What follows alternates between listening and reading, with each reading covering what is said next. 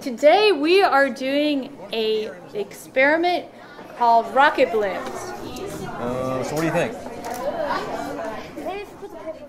We are here through Bear Making Science Make Sense program. It is a U.S.-wide program where scientists, volunteers from Bear come out into the community working with students to introduce them to science, doing it the way scientists do it, so through hands-on inquiry. Go ahead and go get your spot. The students work in teams, they plan their experiment, they figure out how they're going to race the balloons, how they're going to position themselves, who's going to do what job, so they're working together collaboratively. We chose a big balloon because then it'll have more air, so it'll go really fast. And we got a medium straw because the long straw, it would kind of weigh it down a little, and well, I don't know, we just chose the medium straw. Hopefully we're going to win.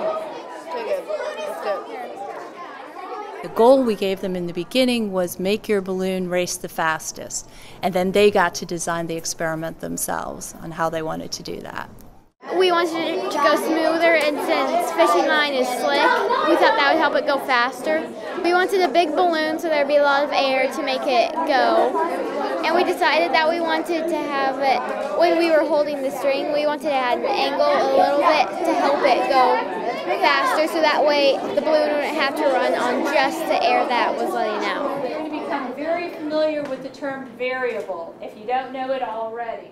We went with the garden twine because it's stronger, and dental floss it will break. So we taped this piece of straw to a balloon, and the twine is going through the straw so it can blast off through the string. Launchers, are you ready? Yeah.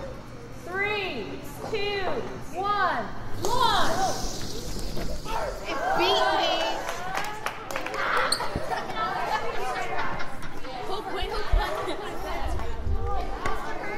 Make it bigger. Okay, let's do it one more time.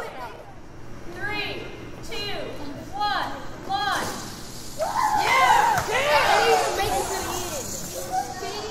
We got second. We need a bigger balloon. We just had to blow it up more. That was fun. Okay, so you chose it because it was slippery, slick, smooth. Yeah, okay. You learned a lot of science concepts today that we're going to be talking about for the next 2 weeks. We're just getting into our scientific method. So we're going to be talking about variables and hypotheses and observations and predictions and all of the things that you did today we're going to be talking about for the next couple of weeks. Are there any questions about what you did today?